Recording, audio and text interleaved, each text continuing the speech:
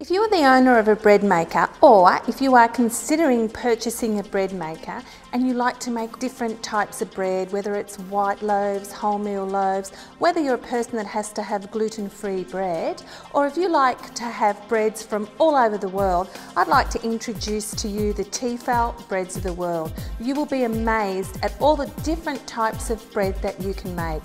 But one of the most wonderful things that this bread maker can do is it can make baguettes and it can make bread rolls, and it's really very easy to do.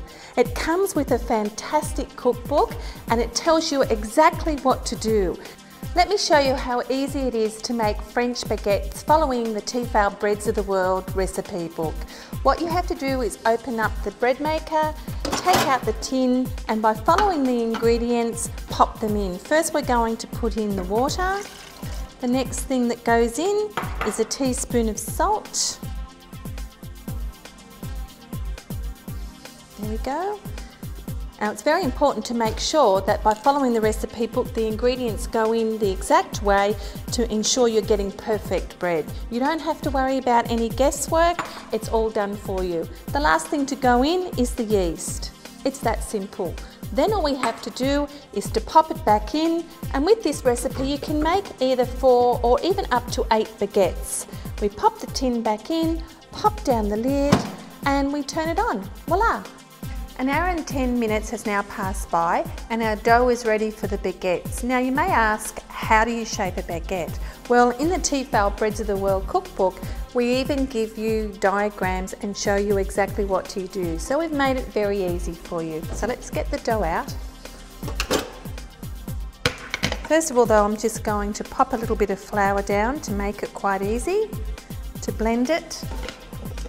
Take the dough, blend it into a nice little ball. We're going to cut it in half and half again. Now you can of course make a double batch and make 8 baguettes, but we're only doing 4. Just going to put the baguette into shape, fold it in half, thumb it down once more and then give it a little roll. We're then just going to pop it into the tin. The next step is to just glaze the top, and of course you are given the little brush to actually do that with just a little bit of water, not a lot, just a little bit. Another tool that you're given is a little razor so that you can actually put lines. Now that the baguettes have been shaped, they go back into the bread maker for approximately 45 minutes. And then they'll be ready to eat. All you have to do is press start. 45 minutes is now up and our baguettes are ready, so let's take them out. They smell great. They look fantastic. Really nicely done, just the 4 of them. And look at this.